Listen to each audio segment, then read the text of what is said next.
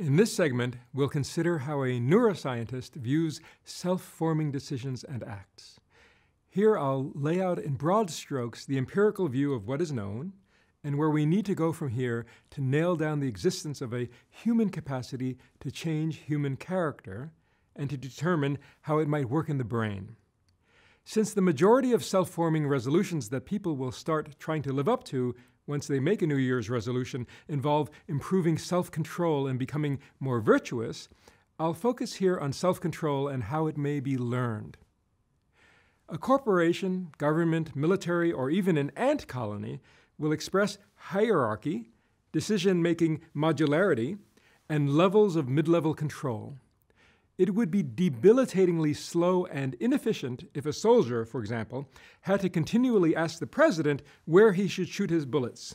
Rather, higher levels can play a role in training up mid- and lower-level managers, place constraints on their permissible decision-making, then allow them to decide themselves appropriately, since they, after all, know local conditions best.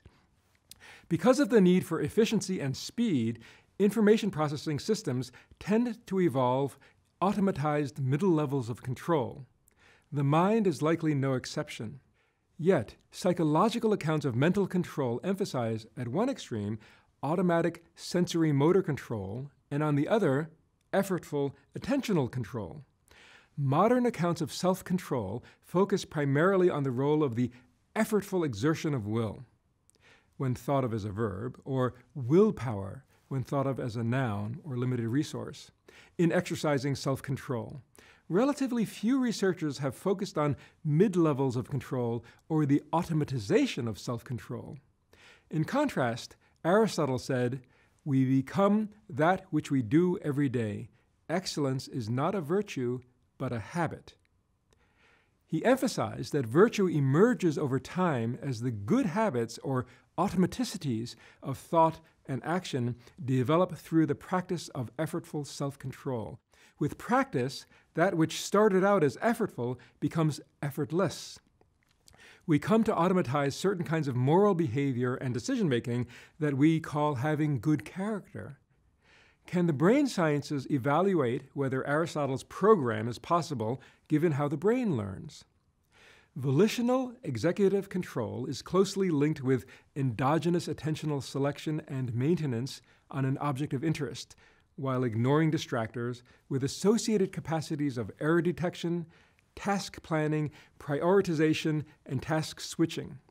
Executive control takes place in a mental workspace where operations manipulate and maintain operands, and is particularly associated with two dominant frontal control networks, a so-called cingulo-opercular network, centrally involved in task maintenance or staying on task, and a lateral prefrontal posterior parietal network for executing the operations of a voluntary task, which we call the dorsal attentional network.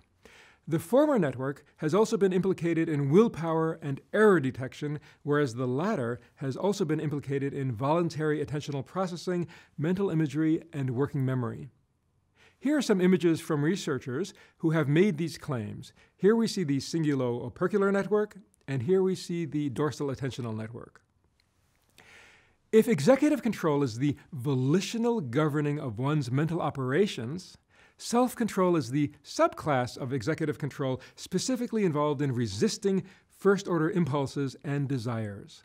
Self-control refers to the capacity to govern one's thoughts and actions, particularly towards maximizing the fulfillment of one's long-term goals, principles, and second-order desires. Thus, self-control is often associated with resisting temptations and impulsive behaviors. But it's also involved in making oneself persist in doing tasks, such as filling out taxes, that one might not want to do in a first-order sense, and governing the emotions.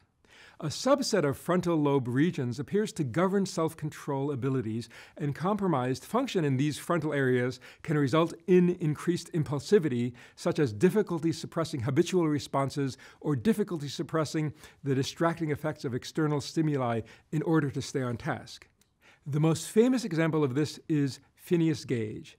He was a responsible foreman working for a train track laying company, but one day, while tamping down the gunpowder, Alfred Nobel had not yet invented dynamite, it exploded and blasted his tamping iron through his brain, effectively knocking out his frontal lobes.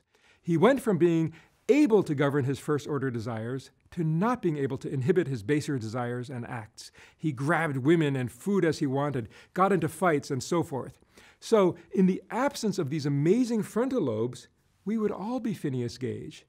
These frontal lobes allow us to live, or at least try to live, according to our second order or higher desires and goals. There are substantial individual differences in self-control. Given that self-control is centrally concerned with governing impulsivity, low self-control and impulsivity are regarded by some researchers as essentially equivalent constructs. However, measures of self-control and impulsivity are not perfectly anti-correlated.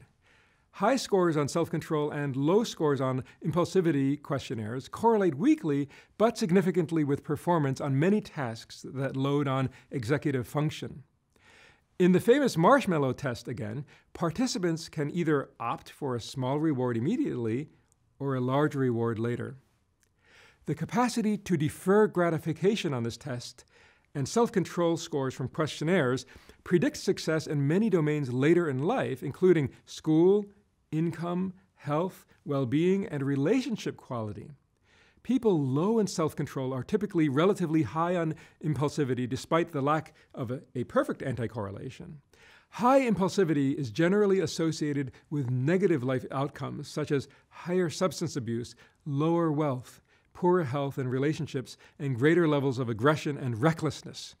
Psychological analysis reveals three main classes of impulsivity: motoric impulsivity, associated with acting in the absence of playing out the likely consequences of one's actions; attentional impulsivity, associated with high distractibility and intrusive thoughts; and non-planning impulsivity, which is associated with a relative disregard for the future, being focused on the present, poor planning, and a preference not to be mentally challenged. Less commonly appreciated are potentially positive aspects of impulsivity, such as spontaneity and speeded decision-making. Okay, sure, Phineas Gage was spontaneous and made decisions rashly, but who would really want to be Phineas Gage after his accident? Overall, it seems that impulsivity does not lead us to make decisions that maximize our long-term well-being. There has been a great deal of work on the automatization of motor sequences and on perceptual learning that effectively automatizes the detection of perceptual features and conjunctions of such features. There has been much less work on the automatization of cognitive decision-making operations, though it's clear that practice can lead to reduced attentional load in a task that is, at least initially, very attentionally demanding. The automatization of decision-making may draw more upon medial prefrontal areas involved in the cingulo-opercular circuit and less upon lateral prefrontal areas involved in the dorsal attentional network. That is, the automatization of task maintenance may place less load on the cingulo-opercular circuits known to be very active in tasks that involve active task maintenance and error detection. Initially, executive control and self-control in some new domain is likely to prove attentionally demanding, but as these processes become automatized, they likely become less so. As they become automatized to a point that they require virtually no voluntary attention, they may begin to seem effortless to a person, at which point we might consider such decision-making and self-control now a veritable part of that person's character. This may offer a neuroscientific understanding of the cultivation of Aristotelian good habits, particularly those associated with executive and self-control. Of particular interest are the implications for free will and ethics of automatized mid-level decision-making agents.